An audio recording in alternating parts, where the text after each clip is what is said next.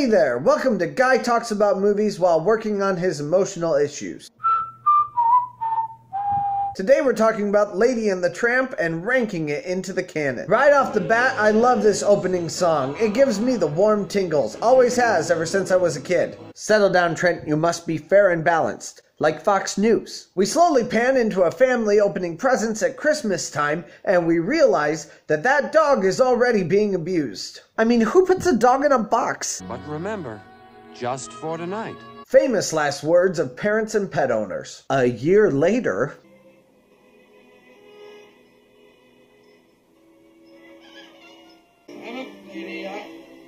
Oh no! What's wrong, Jim? What is it? Can't you explain to the lady about Sunday? You mean you're not going to church? I have no frame of reference for this. It's not computing to my judgmental mind. We meet Tramp. He escapes a dog catcher and ends up on Snob Hill. Cut back to Lady. She's sad all of a sudden. Tramp overhears her talking and uses fear to make her react. He's like a prototype SJW or a prototype Trump. Pick your poison. I hate Aunt Sarah from the moment I hear her nagging voice on the phone. And I really hate her when she yells at the dog. And the baby cries because she yells at the dog. Also, the baby was just asleep, I'm pretty sure. And Aunt Sarah flounces up the stairs with the intention of waking this little child. Auntie Insufferable takes the dog in for a muzzle, and Lady runs away. Tramp sees her and rescues her, and then he takes her to a zoo that has no people in it. Tramp is the Barney Stinson of this world, and he and Lady clearly have a one-night stand. This should make you feel uncomfortable. And for those of you who are not squirming, I'm judging you. Tramp is irresponsible. He almost gets Lady killed and definitely gets her captured by the dog catcher.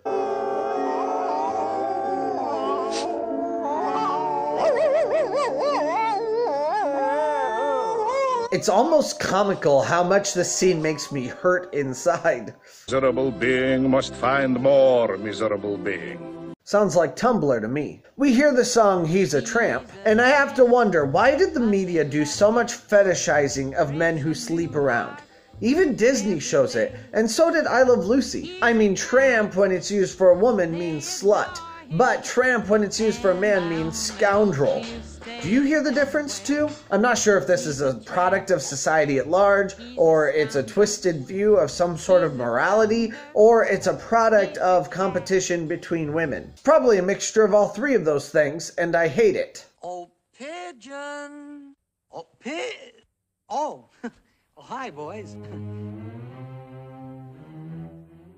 Lady screams and Tramp comes running to save her from a huge rat. And this rat does look evil, but realistically, when have you ever seen a rat maliciously attack a baby? I don't like Aunt Sarah, but I have to give her credit where credit is due. The dogs did more damage to this baby by knocking over its crib than that rat would have done. But I'm still squarely on the side of the dogs, which means when Aunt Sarah yells, I want to shove one of Miss Minnie's pies in that annoying hole in her face. It's nice that the dogs want to help, but almost everything the dogs do is unnecessary. The humans can do them faster and much safer. Speaking of which, Trusty is dead.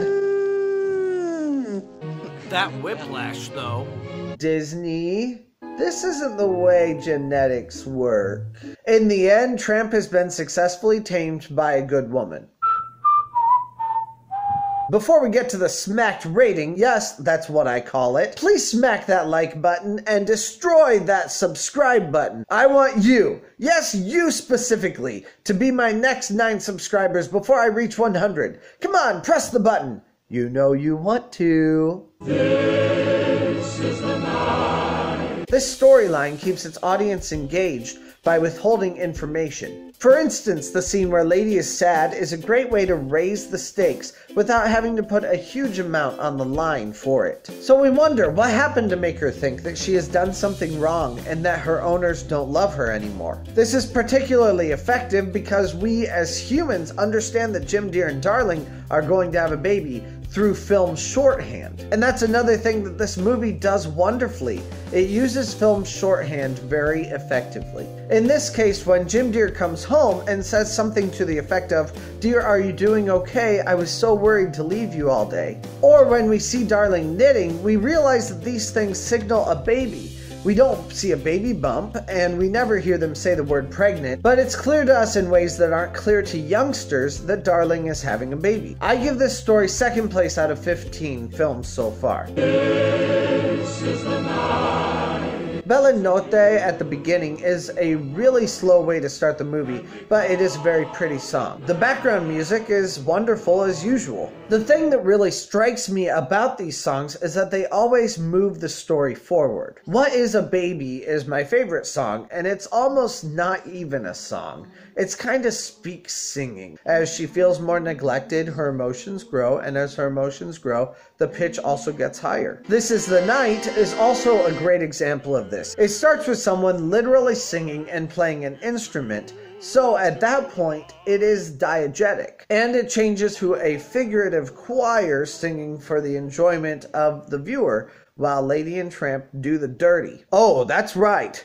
This is the night. You'll never look at that song the same again. Also, this scene feels very reminiscent of the opening scene of Psycho. I give this music second place out of 15. This music is used very well, and interestingly, Disney seemed to have really gotten their act together in the 1960s, and they should be rewarded for it.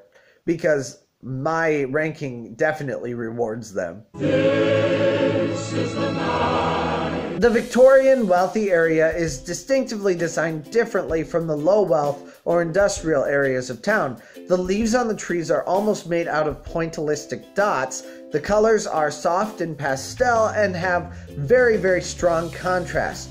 The carpets and grass look soft enough to reach out and touch. The houses are also beautiful, well situated, and the ratio of the film makes this look even nicer. This was the first animated feature to have been filmed in widescreen, and it does a lot to make this movie look even better. Through this animation, though, the poorer areas of town are shown to be sharper, more difficult to navigate, and have darker, more saturated colors. This animation shows us the world that Tramp has grown in contrast to Lady's world. Lady's world is comfy, cozy, and has strict roles, along with a strict code of conduct. Tramp's world is not black and white at all, and has no prescribed way to act. The most important thing to him is to survive, while Lady is mostly focused on comfort. This clearly also has to do with character, so we'll stop right now. The other aspect of this animation is perspective. We see everything from a dog's perspective.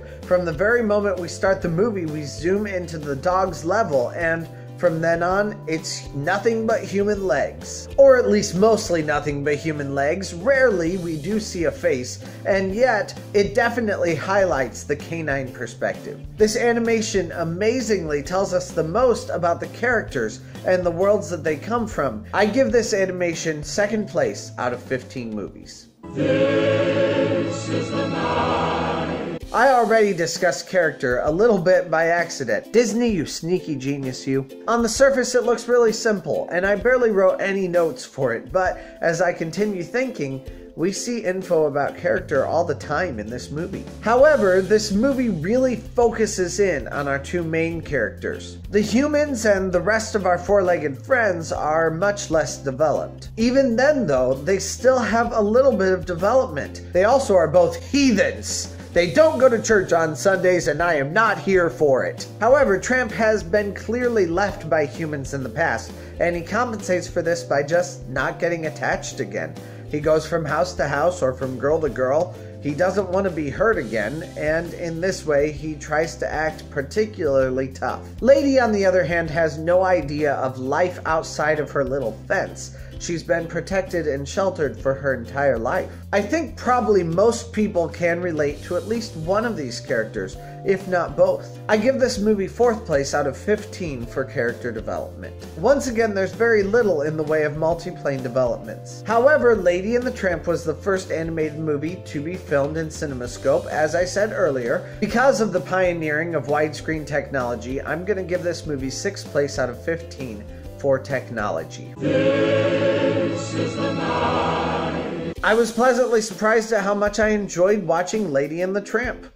In my head, this is a very simple movie that I didn't really love that much. But as an analytical adult, there's a lot in this movie to chew on, especially in the animation. It definitely deserves the accolades that it gets. But I'm still not over the canine fornication or the main character's ability to sleep on Sundays. Like I said before, I can judge anything. I give Lady and the Tramp 3rd place out of the 15 Disney movies I have reviewed so far. Thank you so much for joining and supporting the channel. Before you go, I need your help. Smash that like button and make sure to leave a comment so that I can inflate my numbers on YouTube's algorithms. Also, if you know anyone who loves Disney movies, make sure that you share this with them. There's something fun about being a part of a community as it first gets started. Make sure your maniacal Disney-loving friends have the opportunity to know about this channel before I get my hordes of adoring fans, concerts, movie deals, you know, all the big-time stuff that's clearly coming for me. Thank you for joining, and I'll see you again next week on Tuesday at 8 o'clock.